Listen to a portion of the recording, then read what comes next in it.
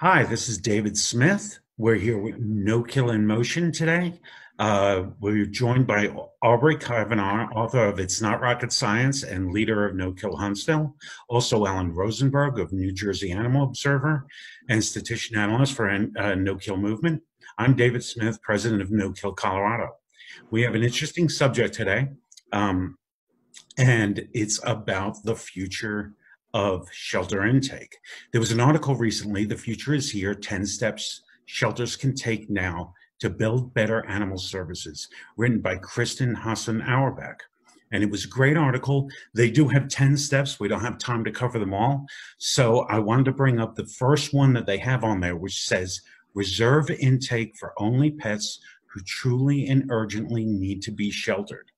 Starting today, I'd like to ask Aubrie what she thinks about this. I know that, Aubrie, we've talked in the past a lot about managed intake, and I think this relates to this. This is a very aggressive look at managed intake. What's your view on the way that they're looking at this? Well, I think all of us support managed intake from the standpoint of trying to reduce the number of animals that enter a shelter. And when we historically have talked about managed intake, we've related it to owned animals. Most animal shelters are not obligated to take owned animals. I mean, a lot of them do because they're trying to help. But if I have an animal that I decide that I can't keep anymore, let's say I have cancer and I have no family members who can help my animal, nobody else will take it. And I approach my local animal shelter and say, this is my dog, but can you take my dog because I want him to be safe and find a new home. Animal shelters are not obligated to take those animals. And to the extent that we make that process too easy for people, it simply can perpetuate a cycle of surrender, acquire, and surrender. So I'm all about managed intake related to owned animals. Let's have a conversation with people in terms of pet retention programs, which are part of the no-kill equation, to try to keep animals in existing homes and just have the shelter as a last resort. I think what I see with this discussion about what sheltering is going to look like in the future is having more of a focus on animals found running at large, not entering the shelter. And there's some good in that and some bad in that. In the area where I live and work, the animal shelter is encouraging people that find animals running at large. They're asking them if they can please foster those animals so that those animals don't physically go to the shelter. The animals become part of the shelter intake through information about where the animal was found, a description, photographs. But to the extent people can foster, they're trying to get people to foster. And that's great when a lot of people are working from home. But I'm concerned that once more people go back to work, they're not going to be able to foster as readily Monday through Sunday.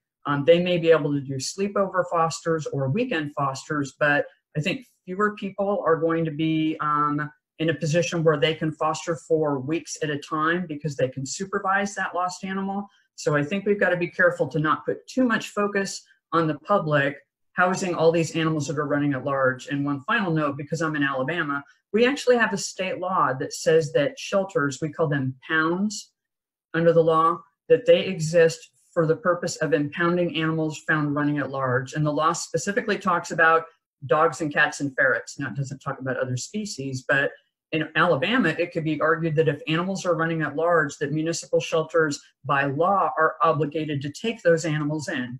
Now, I guess we could have a conversation about what impoundment means. Does the animal physically have to come to the building or just be in the system? So there are some legal issues at play here. That's really interesting that you have that in Alabama. I don't know if that's everywhere. So, Alan, what's your view on this kind of aggressive look at intake and managed intake? And also the fact that I don't think in New Jersey you probably have the same laws. And with the increase of fosters that we have been seeing statistically, I want to see where you come in on this. Well, on the foster side, I think I'm a little more bullish, to use a stock market analogy. I think we've seen good trends before the crisis of people fostering more animals. You saw it clearly in places like Pima Animal Care, Kansas City, Casey Pet Project, and in Austin.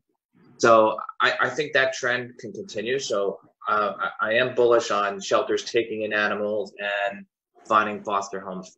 That I'm positive about. On the restricting intake side, I am very skeptical, to be honest with you. you know, in my state, we have a few shelters in recent years that radically increased their live release rates by drastically reducing intake. And by and large, the rescue community in particular, but also the public as well, have not been happy with these shelters. They feel like the shelters haven't done their due diligence, their duties to take care of these animals, and they feel there's problems with animals on the streets and things like that. So I understand that, you know, the model that's being developed by Kristen Auerback and others is going to develop a whole bunch of social service type programs to help people who are going to house these animals instead of the shelter impounding them. But I am skeptical that the public is going to be willing to do that. Well, you know, the fact that, you know, they're putting the onus on the public, we have said for a long time, and the no-kill movement has said for a long time, that the shelters have to be more trusting of the public and actually urge them to help, which I think we've seen. But as you said, Aubrie, you know, some of this is because a lot of us are home, which makes it easier. So what do you think will actually happen if we go back to, let's say, the word normal is kind of an interesting word to use here. If we go back to normal, are we actually going to lose those fosters, or just a certain amount of those fosters, or have we actually increased the ability to actually keep animals out of the shelter because of the foster numbers? What do you think? I'm sorry, go ahead, Alan. Was it this question for Aubrie or for me? Go ahead, Alan.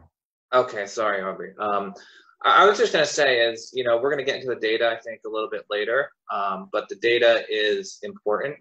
So the data has shown that fostering for dogs is up about 15 to 20% since the crisis started versus the same period last year. But on the cat side, fostering is actually down. But so I don't, you know, I am bullish that people will foster more animals in the future, because I think overall, the trends in recent years have been showing more and more fostering. But the question really will be is, you know, if there's an abrupt, you know, I think there's a difference between people fostering animals and then people finding animals and being told that they have to keep the animals and find a home for the animal. So I think there's a little bit of a distinction there as opposed to like a shelter-based foster program. But I think in general, fostering should be growing in the future. I don't know, though, it'll grow fast enough if shelters just say immediately everyone has to foster animals now. All right, good point. So Aubrie, I think last thoughts here, we're getting close to the end. What do you think of the foster question? I think that we've heard a lot in recent years that fostering is the future of animal sheltering, and I believe that. I mean, to the extent that the public can be involved to keep animals out of a building that causes them stress, even under the best of circumstances, I think that that's the future. I think what we're going to find is, and I'm just speculating here, I think that this crisis has caused an awakening with the American public related to the need of shelter and rescue animals that we have not seen in our history. So to the extent that people have been made aware of the need of shelter animals for help, I think we've got more people at the table than we ever had before. I think it's unlikely that people that are working at home now who maybe have fostered a dog or a couple of dogs while they've been home will continue to do it at the same level. But we've shown them that fostering is an easy, uncomplicated way to learn about an animal's personality. You know, do they get along with other animals? Do they get along with children? Do dogs get along with cats? And we've shown them it's not complicated and that there's a lot of reward to having helped an animal for a short period of time and helped that animal get into a great new home. So I think that we're going to keep a lot of those people who have become engaged during what we'll call this awakening period. I think that they probably won't do it as much in the future as they are right now once they go back to work. But they can do sleepovers, they can do, you know, fosters on a holiday weekend. We've got the Memorial Day weekend coming up. So even if people are back at work, maybe they could do a 3-day foster on a holiday weekend, or even just a weekend foster. So I think we brought more people to the table, and that is going to help, regardless of how the animal was found, keeping those animals out of the shelter building themselves and helping to market them, to fast track them into new homes. That's great. Okay, so I want to thank you both for being here today. For folks who actually checked in today. Please look below and comment if you have any opinion about managed intake and this new look. We look forward to seeing you next time. This has been No Killing Motion. Thank you, everybody.